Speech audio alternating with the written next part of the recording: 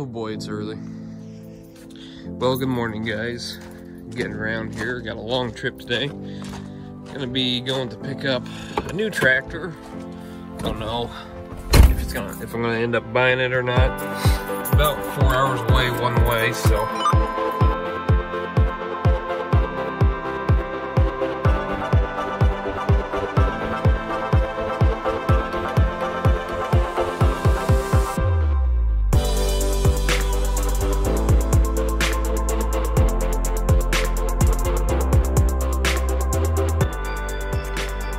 Alright guys, well, I forgot all my fancy equipment, so I'm running this on my phone. Did end up picking it up. Got it for 350 bucks.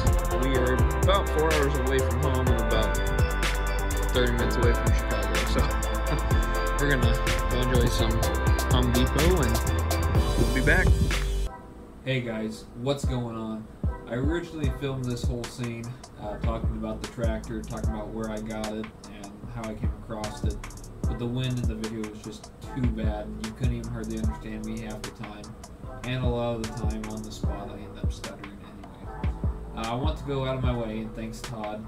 He had listed this tractor I think just a few weeks prior to me picking it up. It made me a good deal on it. I ended up driving almost a little over 4 hours there. And we made a deal of $350 for the unit, which I thought was more than fair. It does have a few things. It does leak. It's an old tractor. Can't expect a new tractor. But the workhorse tractors are starting to get harder to get a hold of versus the regular wheelhorse tractors. As you can see in the video, overall the sheet metal is pretty clean. It's not dented at all.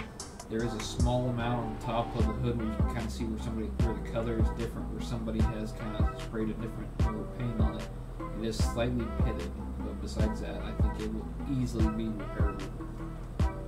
This is a GT-1800, which means it has the 18 horsepower Briggs & Stratton twin engine in it. It's a hydrostatic drive and a hydrostatic lift, which you'll see here when I zoom in on it. The thing starts right up, runs excellent. It does smoke a little bit, but besides that, I couldn't be happier. The deck does need a little bit of work. The tensioner pulley, the bearing is completely shot on that, and of course all the belts are shot. It kind of had a cool story. The guy who I got this from, it was left at the house that he purchased. So from what we believe, either the owner prior to him bought it, or even the owner prior to that last person bought it brand new, and it never left that homestead. So kind of a pretty cool story on the little tractor.